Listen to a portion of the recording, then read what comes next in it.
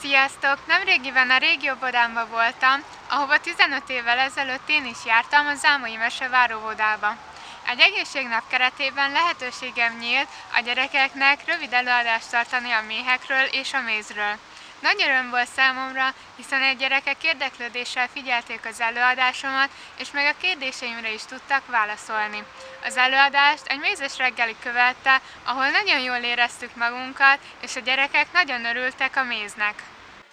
Ki tudja megmondani nekem, hogy mi van az üvegben? Méz! Igen, és kik készítik a mézet? Én a szívecskét. Én is szívecskét. Én is szívecskét. Jó lesz? Igen, de ne így el még belőle.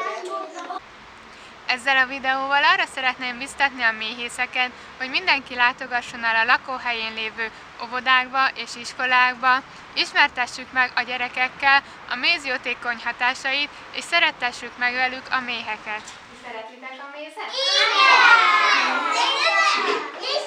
Lilike? Én a fehér mézet.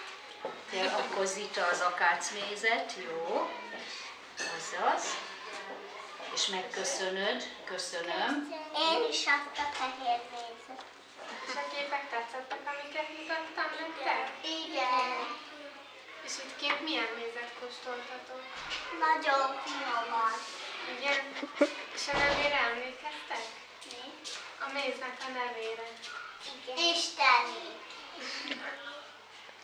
Nem is. Nem? Akkor nagyon édes. Nagyon édes volt?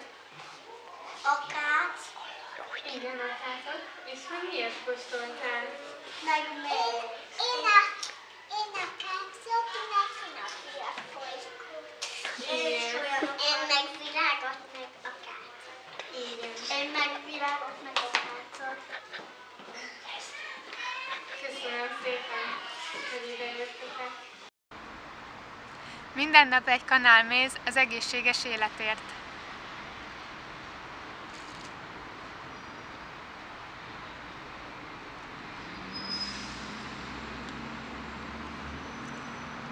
Sziasztok!